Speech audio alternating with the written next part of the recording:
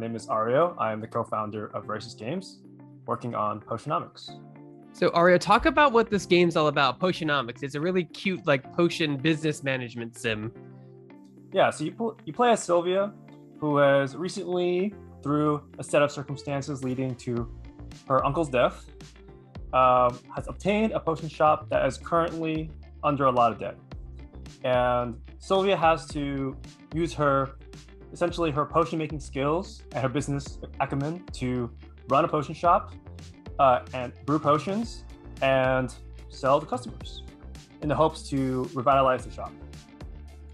So the first thing that I want to get out of the way is the art style is absolutely adorable and so unique for your game. You have several different versions of characters. It seems like top down, mini versions of characters, talking characters. Like, you have so many different art assets. What were some of the challenges and what were some of the inspirations when creating this art style? I think the challenges of the game, well, we kind of wanted to have it be like a shop simulator game, and a lot of shop simulator games generally have sort of this top-down view where you can see the shop as it burgeons and as it grows. And so that was really important to us.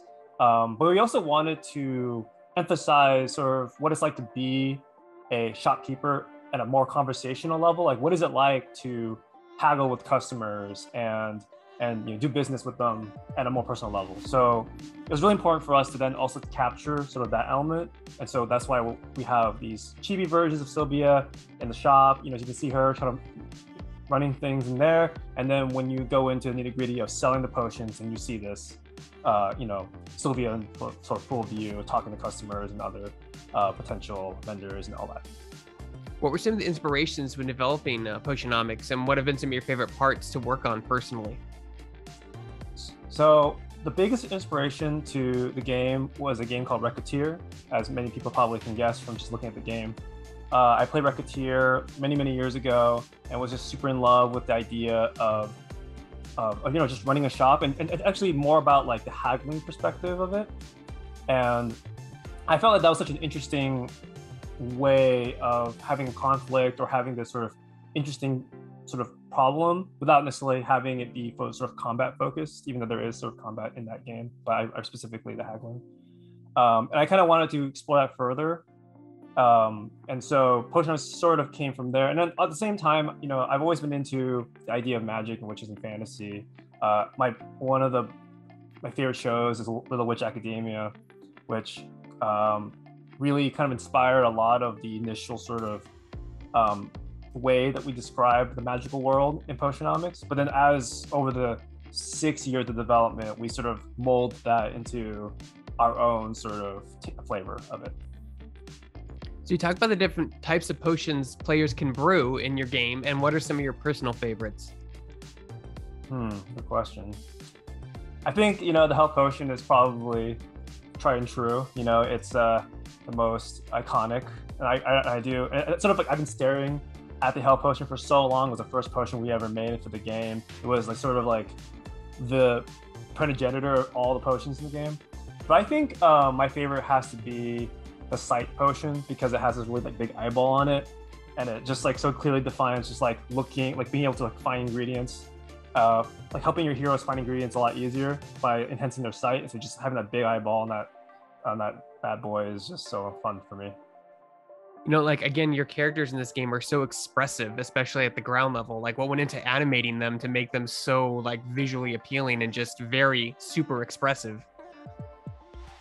So a lot of my where I kind of come from in terms of my background and friends and colleagues are kind of more the animation sphere. And so our characters sort of, or the way that the game sort of ended up being the way it was I basically just brought in some of my friends who I thought were really great developers and really great people to work with. And a lot of them just had a really great animation background.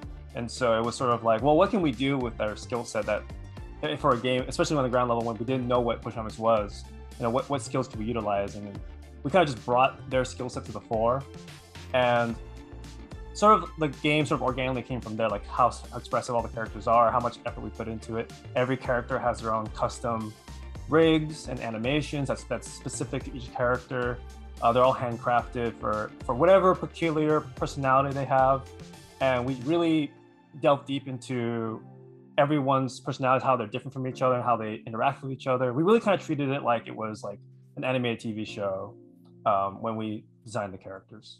No, it definitely shows and stands out. Like their animations are expressive and like really high level for a small indie game. You know, like it's not something you usually see. You usually see super stylized graphics, like maybe some pixel art or maybe some standard still images, but she full on moves. Her eyes get wide, get small. Like the way she does her mannerisms, like everything looks super detailed. And that's all because of your animation background, I'm guessing, right? Like you just said. Right. I think that's, well, predominantly our team as a whole sort of has touched a little bit of everything. But yes, like coming into Potionomics, that was kind of our skill set. And we kind of just like, well, that's all we know what to do, so let's just do that. So not only is your game like a management sim, but you also have a deck building aspect to it as well. Can you talk about that and then maybe elaborate more on the RPG elements of your game? So the deck building mechanics actually came a bit later when we were trying to figure out what was the best way to represent haggling. There were a lot of different things that we sort of explored. It could have been a turn-based sort of traditional sort of combat style, like Final Fantasy, the old school, not the future, not the Final Fantasy 16 version of that, but or perhaps maybe something that's more maybe dice related or something like that, something different. But what ended up really speaking to me was sort of like when you're haggling with someone, just like how we're having this conversation right now, different ideas and thoughts come in about how to express certain things, and the way that you like, and haggle techniques sort of are learned, like you kind of learn to maneuver and finagle conversations. And so cards and a deck, so cards being sort of the ideas that you have at the time to haggle with, or sort of the thoughts or the topics, I would say, represent that. And then your deck is sort of like your entire knowledge base of all the haggling techniques you have. And it sort of felt the most organic, the most closest to what it felt like to actually haggle with someone or, have a conversation with someone in real life.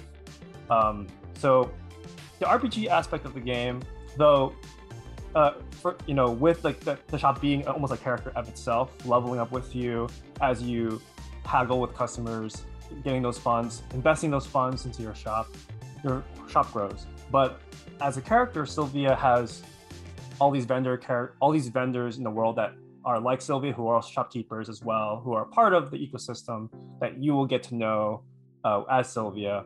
And through those conversations, through hanging out with them, through having just overall conversations, your relationship will grow with those characters.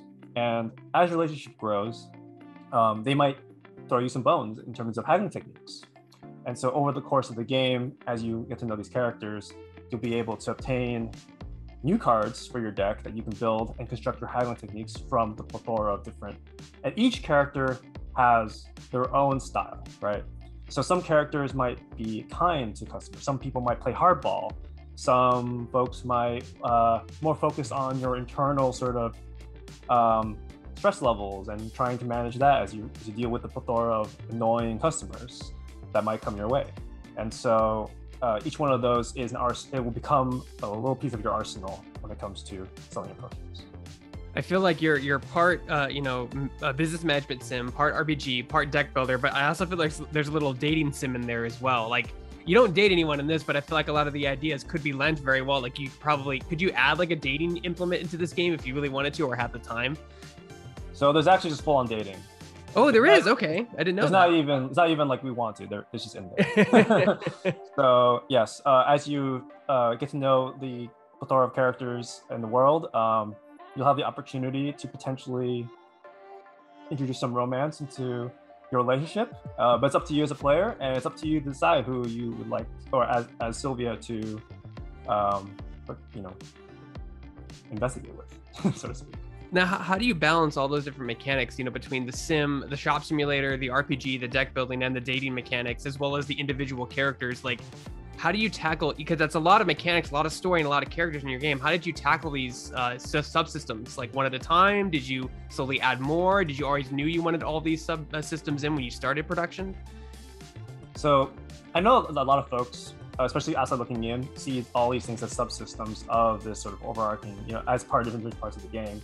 But when we were developing Potionomics, what we really just wanted to do was represent the hurdles of a shopkeeper as much as we could.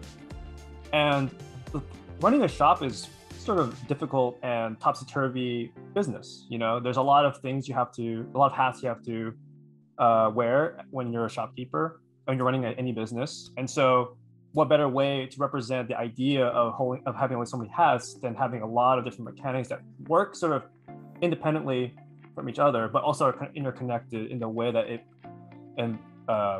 pushes your business forward, obtains where Sylvie can earn funds. All these things sort of eventually cobble together into what we feel like is the full experience of Potionomics.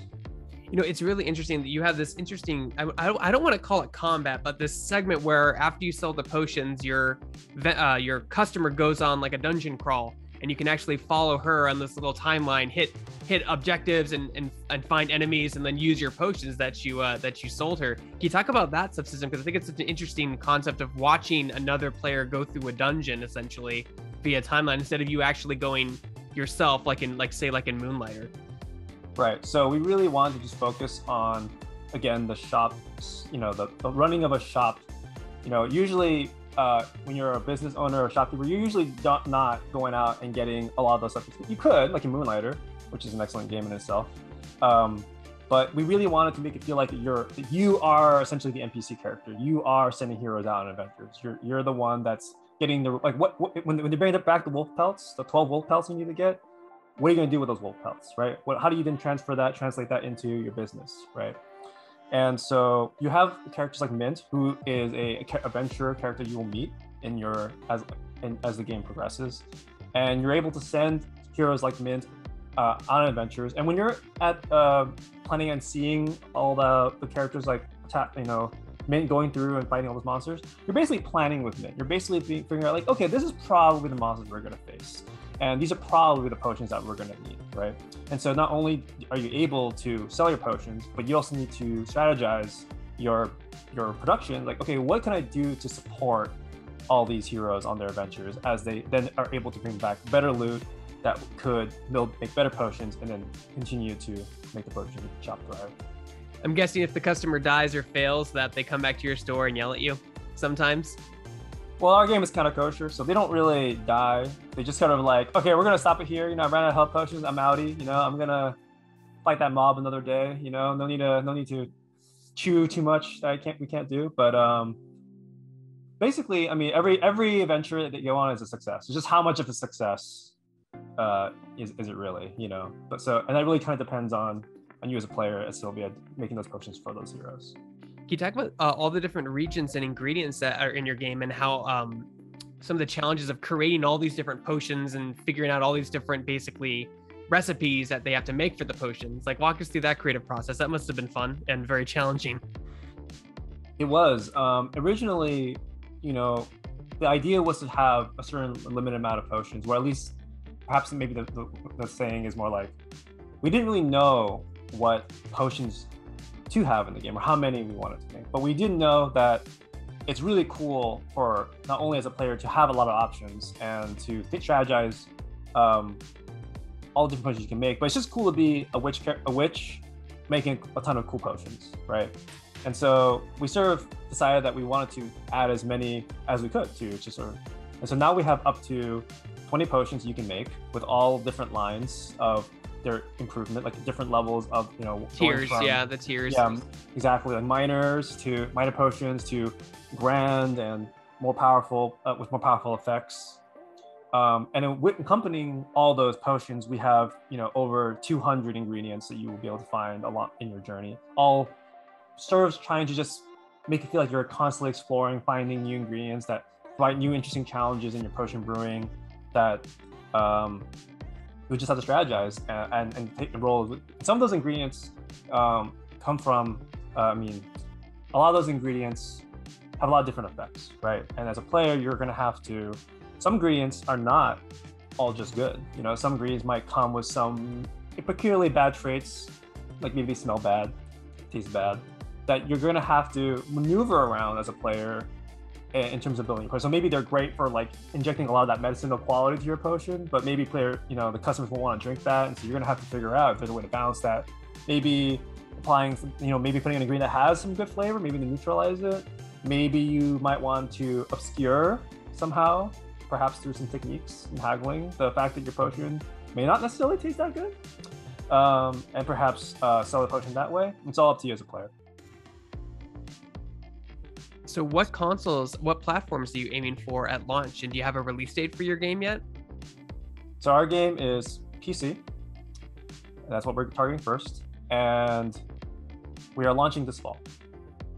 You know, and I'd be remiss if I didn't ask that, because, you know, this game would work pretty well on Nintendo Switch. A little nice sim game. You can use the touchscreen functionality on the Switch as well. Any plans for Nintendo Switch release? As of right now, it's PC. You're just gonna have to hope and pray. Where can people go to support your game, find out more information, and just keep updated on it? Right now, you can go and check our game out on Twitter at Potionomics. Same thing on TikTok at Potionomics as well. You can also go just wishlist our game on Steam. Your wishlisting helps tremendously. I don't think a lot of gamers understand that just simply wishlisting a game helps out the dev tremendously. Like, it's a big deal. So wishlist it, please. Yes, absolutely. Wishlisting is the best thing you can do as a player. It tells us and Steam that you want the game to be out there, and it's much appreciated. And I just have to, I can't, I mean, the game is really gorgeous, Ario. It's great. Like, it looks, I mean, I cannot get over how just crisp and clean and expressionful all these characters are. They're super animated. They look gorgeous. Like, I just can't get over how this does not look like an indie game. This looks like a AAA title just based on the models and the art alone. It's so incredible to me. Thank you so much. That's 6 years of right there. It's thank you so much. I really appreciate that. Go ahead. Just because I have to ask, do you have any favorite like animes that you harken back to that inspire you when making games like this and designing characters? I see a Capsule Corp hat you're wearing. I mean, Dragon Ball Z is probably one of the classic animes. Yeah, I mean, I'm super into. I mean, since as a kid, I super enjoyed watching anime. I would say Little Witch Academia is probably the main source of inspiration for Potionomics. I would rewatch episodes over and over and over and just like pick apart the world building and how they, and I really love how Little Witch Academia sort of like molded sort of like this sort of witch fantasy world, like you can take from like Harry Potter and stuff, but then like just insert it into like game mechanics. Like they literally put game mechanics into their show, just for like how things work. And I thought that was really cool. I like seeing that intersection.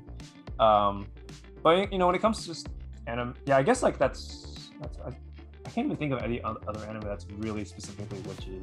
I think that we're there's a lot. I mean, there's a lot of fantasy anime. Oh yeah, actually, one of the popular ones that I used to watch as a kid was the one with the his brother was in a suit of armor. I forget what it was called. What it was called though? Metal Alchemist? No, wait. Yeah, Full Metal Alchemist. That was one. That was one that was pretty popular and that was super fantasy. I guess there's like alchemy is kind of I guess it is. Yeah.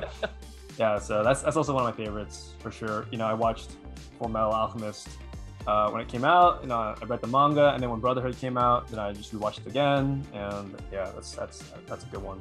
Well, it shows in your game. So guys, check out his game on Steam now. You can wishlist it. Ario, thank you so much for your time today. I really appreciate it. One more time, tell people where they can go to find out more information about your game. Right. So you can go ahead and wishlist the game on Steam. Potionomics, search for it. Otherwise, we also put tons of goodies on Twitter and on TikTok. So please also, if you check out stuff there, if you want to see more content from the game.